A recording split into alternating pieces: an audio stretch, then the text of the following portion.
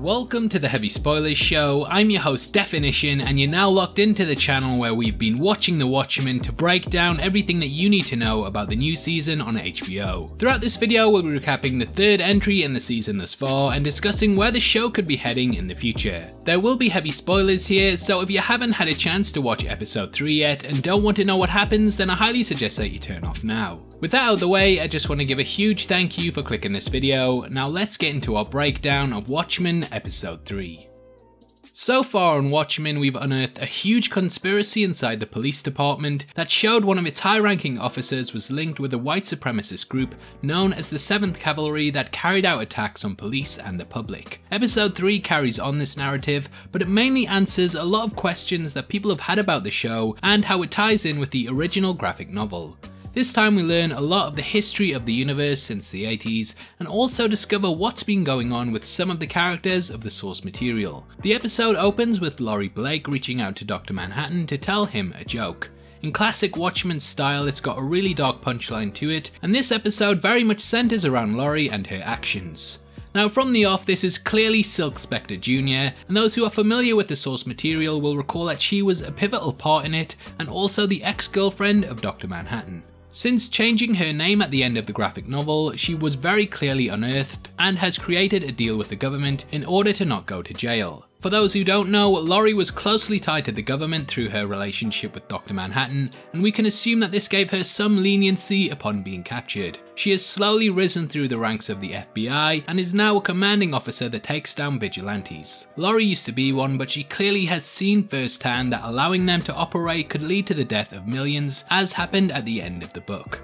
She's had a very bad experience with vigilantes in the past, and even though she used to rank amongst them, her change of heart makes sense in light of the actions of Ozymandias. Her heart clearly still fawns for both Night Owl and Dr. Manhattan, and in her apartment we see a pet owl named Who, as well as a blue dildo later in the episode.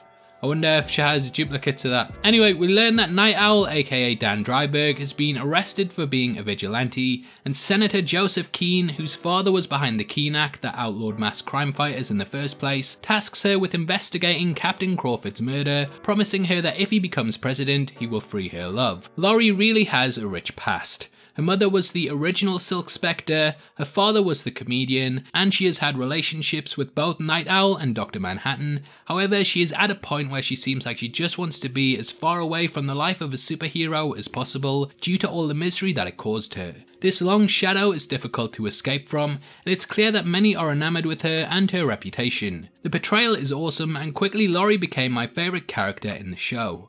When reading the comics, I was never that bothered by her, finding her pretty uninteresting and boring, and don't even get me started on the movie depiction, cause yeah, there's a reason Malin Ackerman didn't do much after it. However, Jean Smart nails this, painting out the character as a hardened cop that only really lets down her guard when talking through the phone to her one connection to her past, Dr. Manhattan. Now I'm gonna get into what I sort of took this as, and I might be wrong, so make sure you leave your thoughts on my analysis of this. So we know that Dr. Manhattan is a god and that he is above all else the most powerful being in the universe. Laurie is still very much a follower of him, and in some ways she views him as a god as well. Her reaching out to him through the phone is this universe's version of praying, and though she knows she won't get a response, she still tries over and over because she believes in him and thinks that one day, just one day, he may sort her problems out. We learn that many people try and reach out to him, but he never responds, and this is almost like a church for them. It's subtly done, and whilst I may be wrong, this reminded me a lot of confessional booths in churches, and on the whole, I found it a nice metaphor. She knows the truth behind the squid lie, and because of this, views herself as a monster, doomed to go to hell, which perhaps is the reason that she constantly turns to religion. I'll get onto the joke later, but that was just my thought on why she goes to this booth. Anyway, she arrives at the crime scene where Judd was found hanged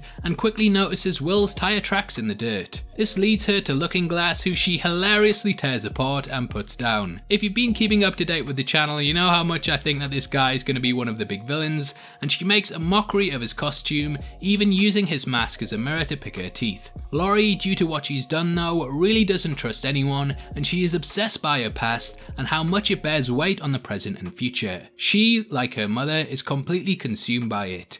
Who remembers Silk Spectre Sr. saying every day the future looks a little darker, but the past, even the grimy parts of it, well, they just keep getting brighter all the time. Laurie has clearly inherited this view, and she is very cynical throughout this reintroduction. Everything in this episode though builds to her getting to meet Angela face to face. It's Judd's funeral, and yeah, there are obvious similarities here between this and the comedians. Both were clearly bad people even though they were admired by the public, and Angela is forced to deliver a eulogy discussing how much of a good man that Judd was, even though this wasn't the case.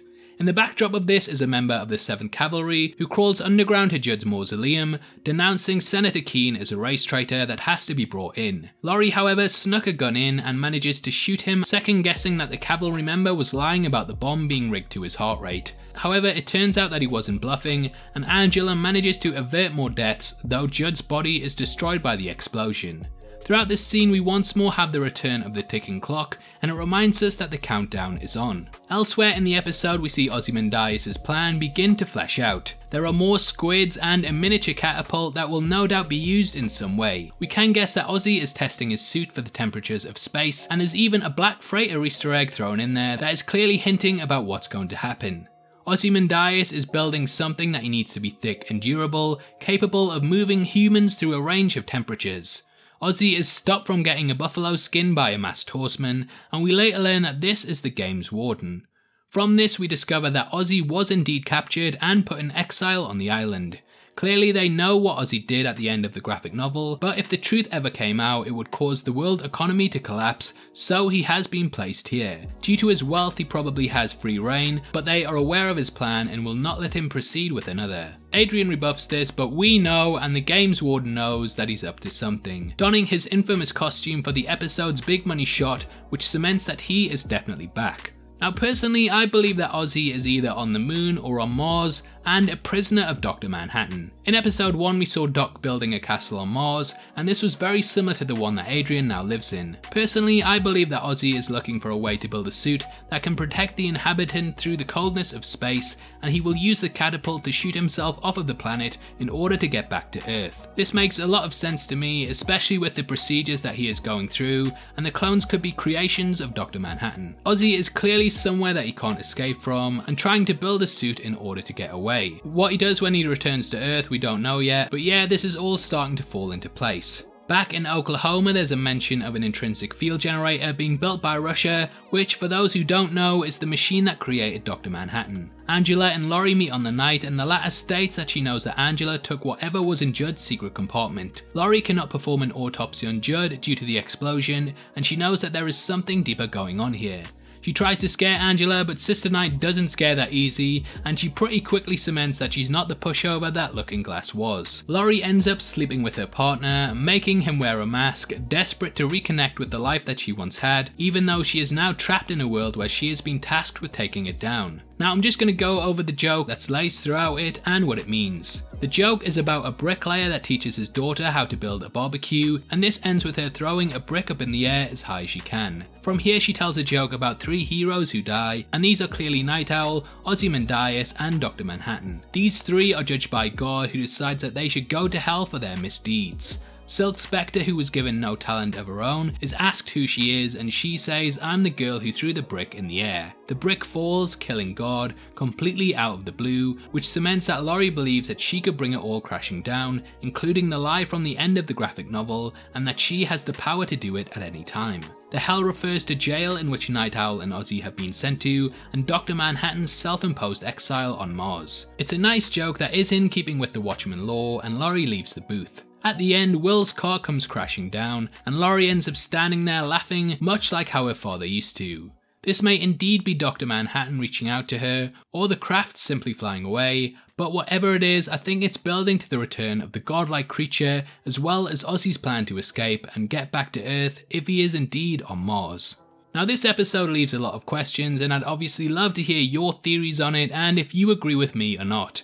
Comment below and let me know, and if you enjoyed this video then please give it a thumbs up, and make sure you check out my breakdown of the season so far, which will be linked at the end. I go over everything that you need to know and the things you missed, so it's definitely worth checking out if you want to know more. If you want to come chat to me after the video then make sure you follow me on Twitter at DeffinitionYT, or head over to my Discord server, which will be linked in the description below. Those are the best ways to keep up to date with all the latest videos on the channel, so hopefully I'll see you over there very soon. We're also giving away a free copy of the Marvel Phase 3 Part 1 box set on Blu-ray, which contains Civil War, Doctor Strange, Homecoming, Ragnarok and more, and all you have to do to be in with a chance of winning is like the video, make sure that you subscribe to the channel, and leave your thoughts on Watchmen in the comments section below. The winner is going to be chosen at random on the 15th of November, and the set will be shipped out from then to whoever gets the prize, so best of luck to everyone who takes part. This is a channel for people who are super into superheroes, so if that's the kind of thing you like, hit subscribe. Thanks again for taking the time to watch this. I've been Deffinition, you've been the best, and I'll see you next time. Take care, peace.